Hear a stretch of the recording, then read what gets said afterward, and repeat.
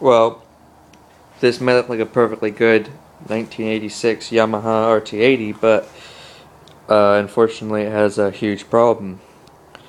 When I got the bike, I cleaned the carburetor out, just to get it running or whatever. Thought it'd be an easy fix. I did get it running, and it was smoking really badly. So I figured, whatever. Kid just had tons of oil in the mix, no problem, because it had been converted to mix.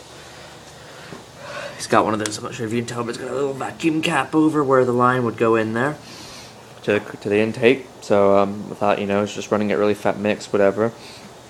So I drained all the tank out and I put 32 to 1 in it, and it's still smoking really badly. And I'll show you what I mean by that.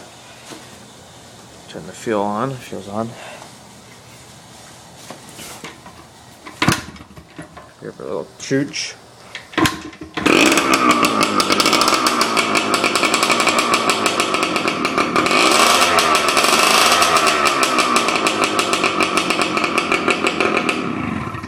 Now, I'm not sure if you can tell in the video, but this smoke is, it's not blue, it's white. Two-stroke smoke should be blue, and it's white. And it smells like, motor oil, like a four-stroke if it's got bad rings or bad valve seals or whatever.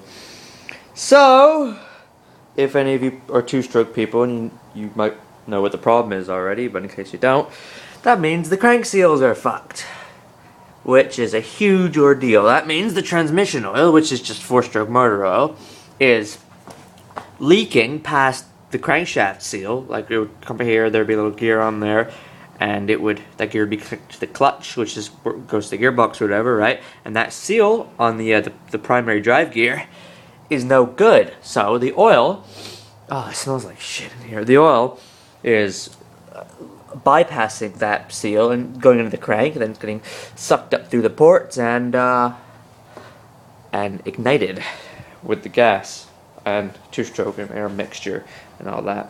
But surprisingly, this bike runs very, very well. I mean, you wouldn't even know.